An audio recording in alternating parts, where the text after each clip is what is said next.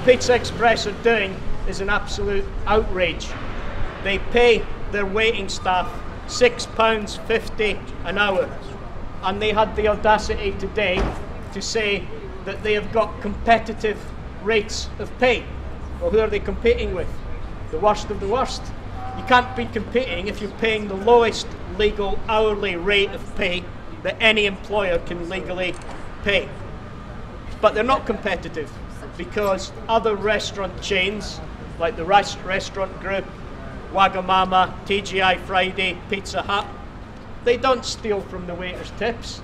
They don't take 8% from the waiters just to put their tip into their pay packet.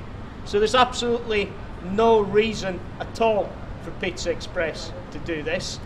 They've got no justification and they've got no credibility whatsoever when they try to do this, other than trying to pull a fast one, not only on their staff, but on the customers who go and eat in the restaurant. We've got now over 7,000 signatures on the Pizza Express petition, and we want to get 10,000 signatures. And the people who are signing that petition are commenting about how appalled they are that Pizza Express, who this year are celebrating their 50th anniversary, should be treating their staff in this appalling way. But it's not only Pizza Express. There are other restaurants. There is the Casual Dining Group, who owns Café Rouge and other well-known brands. They charge 10%, not just 8%, they charge 10%. There is Giraffe. There is Zizi and Ask, who used to belong to the same company as Pizza Express, who charge 8%. So our message tonight is to those other restaurant chains: don't think that because we're protesting outside Pizza Express that you're getting off lightly, because we haven't forgotten about you. And when we get Pizza Express to change their mind and do the right thing, which we are confident we will do, then we'll be having other protests. We'll be protesting outside Café Rouge.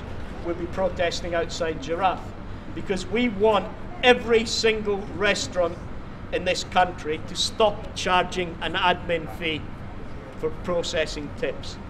People are low paid. They rely on tips to supplement their income. It's an absolute disgrace that restaurant chains take it for granted that customers will supplement low pay. So we want to see a living wage of £10 an hour paid to the staff as well. And we want to see them having the right to keep 100% of their tips.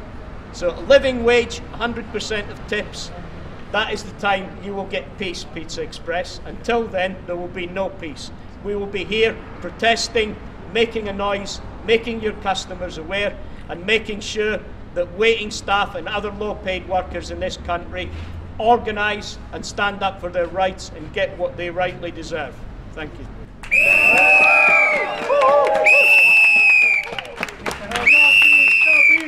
No justice, no peace.